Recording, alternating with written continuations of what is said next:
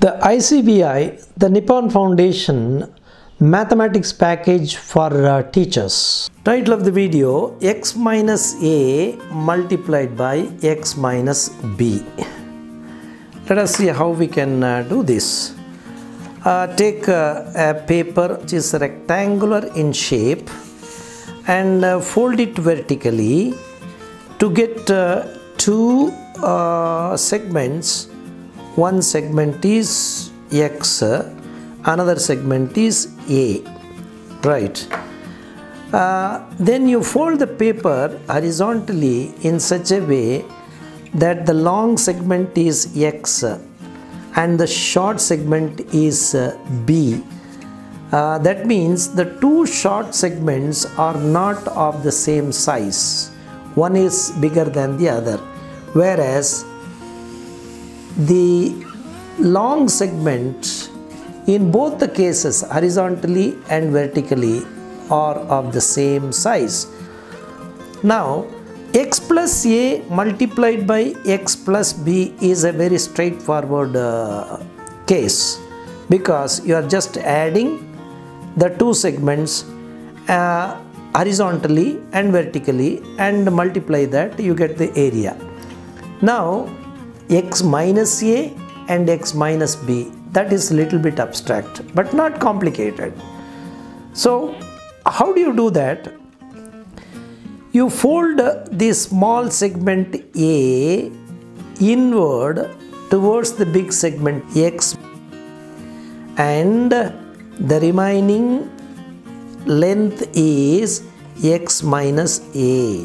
The remaining length is x minus a. Similarly, you fold the small segment b toward the big segment x.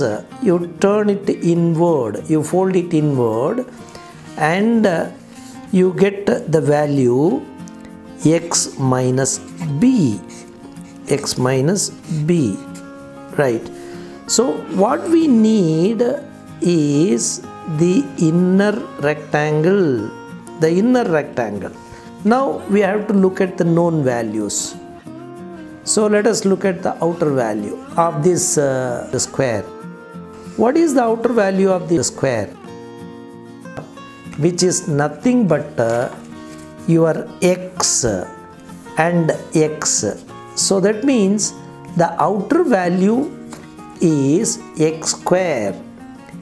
Now, from this x square, you have to subtract the unwanted areas to get x minus a multiplied by x minus b.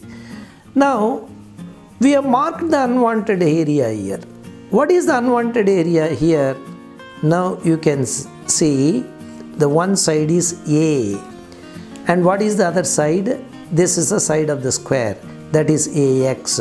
So I am subtracting ax. Okay. Now what is the unwanted area in the larger square?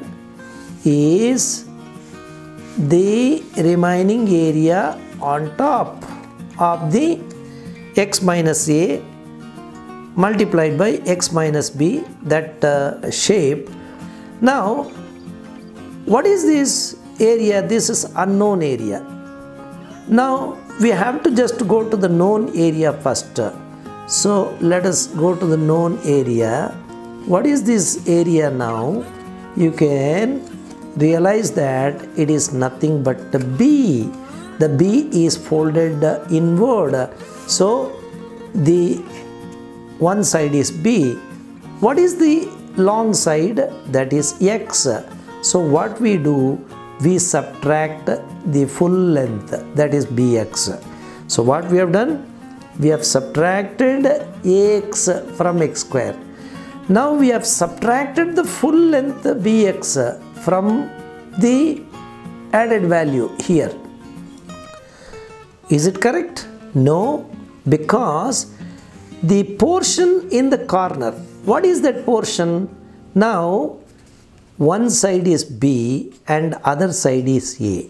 So that means instead of subtracting a small portion, you are subtracting the full portion, which is bx. So that means in order to compensate that, you have to add that to the value. So that is ab. So what happens? X minus a multiplied by x minus b is nothing but x square minus x into a plus b plus ab. Now this is very tactile in nature, and you can fold the paper repeatedly and give practice to the child so that this concept can be understood very clearly.